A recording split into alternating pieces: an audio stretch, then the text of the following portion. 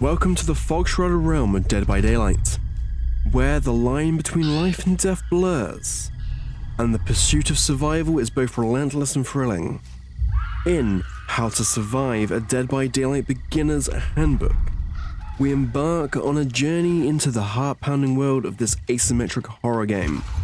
Whether you're a newcomer nervously stepping into the fog for the first time, or a fledgling survivor seeking to hone your skills, this guide is your essential companion. Join us as we navigate the ominous trials, unravel the mysteries of the entity, and equip you with the knowledge to outwit, outrun, and outlast the relentless killers. Are you ready to face the terror and emerge victorious?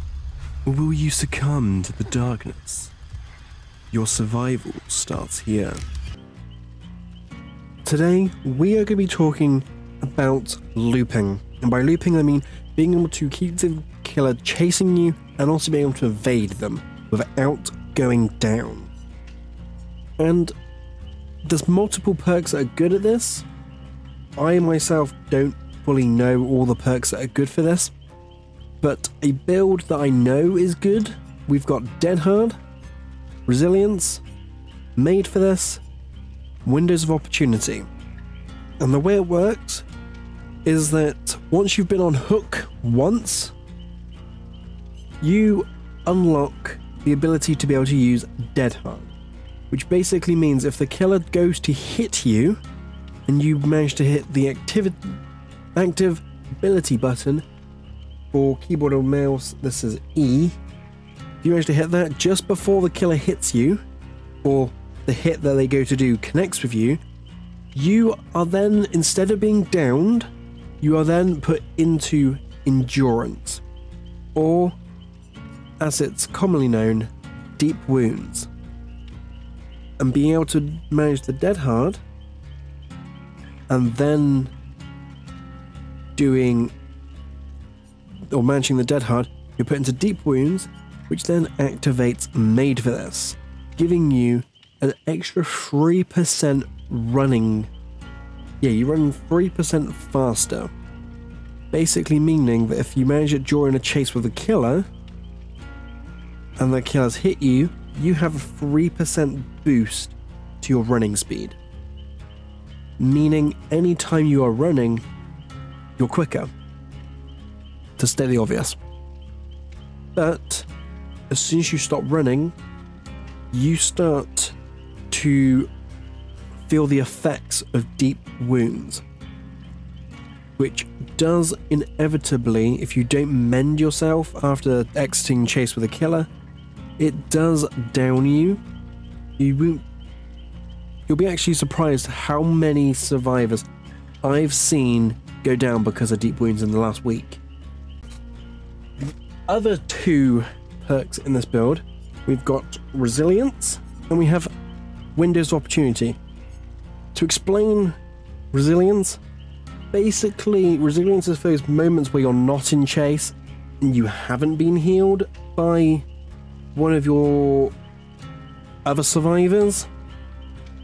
It basically gives you a 9% additional speed when repairing, sabotaging, healing, unhooking, vaulting, cleansing, or blasting totems, and doing the exit gates and everything like that. Pretty much it gives you a 9% additional speed to everything, you may as well say, while you're injured, which in times where you've dead-harded, made the most of it, just say, and had deep wounds and everything like that, if you then mend from the deep wounds, you're just normal injured. So that puts you in the right spot to be using Resilience. And also, before you end on hook, Resilience is also good because you'll be injured before they down you half the time, unless it is a tier 3 Myers downing you, exposed from Ghostface, and anything that basically makes you a one-hit down.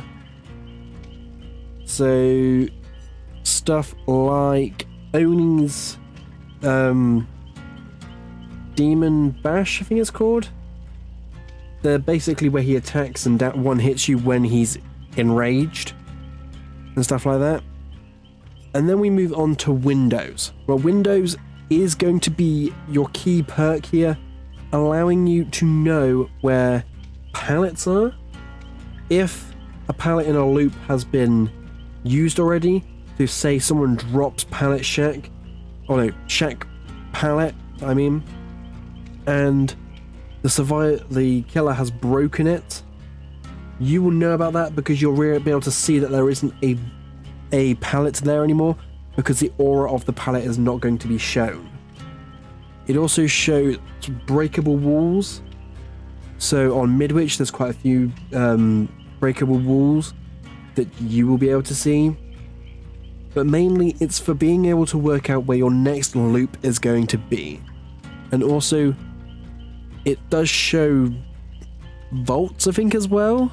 Yeah, vault locations, breakable walls, and pallets are all revealed to you within 32 meters, which basically goes, so you could be in, let's say, shack, as it will show in one of my clips. I don't use in all my clips that I'm about to show after this, use this build.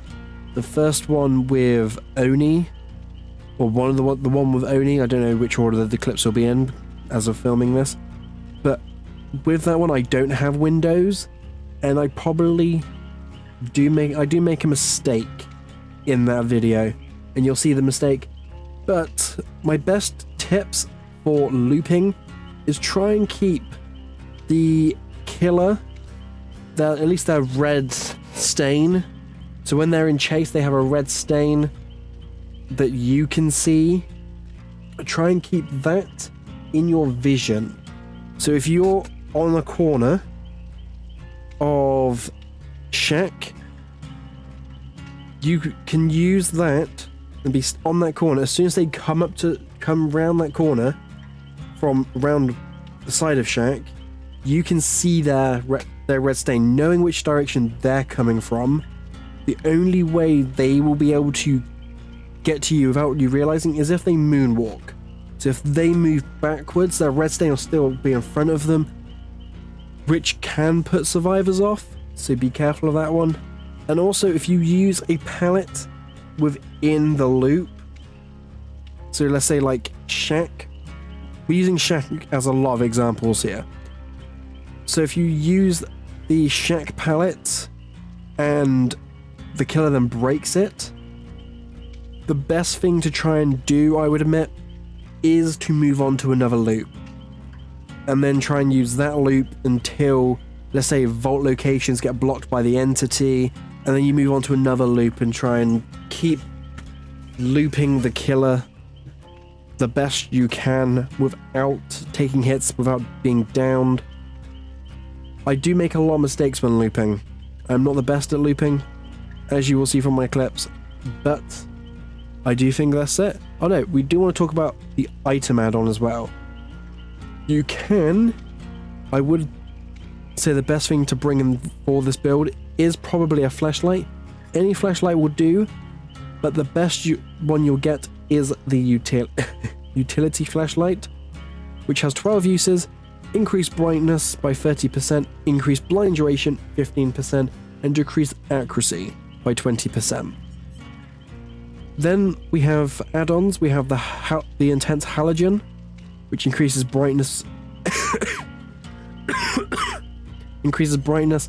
and increases blind duration. And then you have 6 extra seconds of use with a green battery.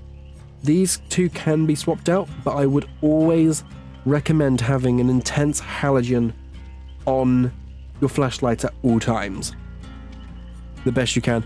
Your offering doesn't matter, but the best way to put it, you probably want to be bringing streamers with this, because you're going to be, hopefully, if you manage it well, building good points from being able to evade the killer to being able to loop them, because the longer you're on chase, the longer that category will be giving you blood points. But now we're going to jump into the clips and try and analyze them from your point of view, what I do wrong, what you know you can do, and also if there's any tips you want to give, feel free to drop them in the comments section below. Come on, come on, come on, come on, come on, come on, come on, come on. Hey.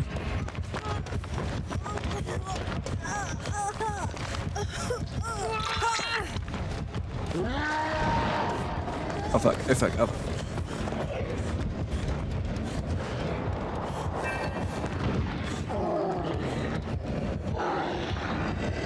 Whereabouts is he? Getting through. Oh, he's right there.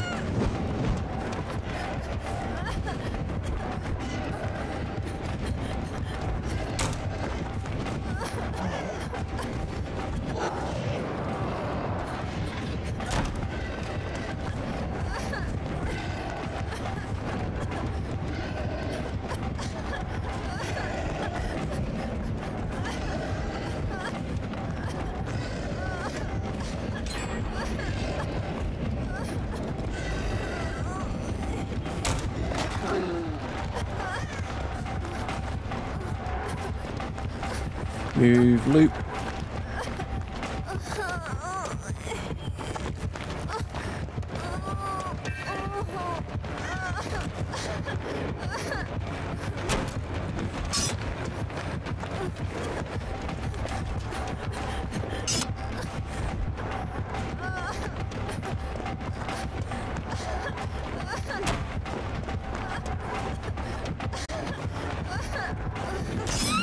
Ah, he got me. And I've literally played the game pretty much non-stop since. Ooh, dead-hearted. I dead-hearted him.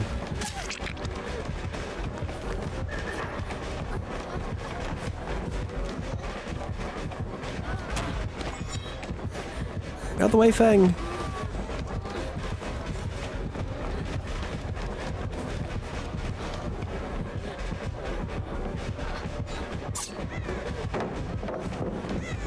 Technically didn't have to use that pallet, but hey ho.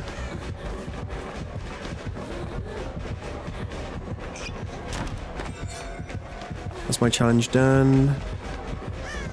Could go right the way around. Even he thought I went inside.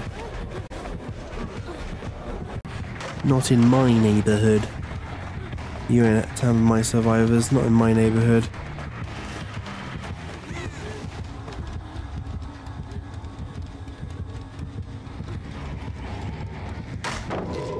Got him.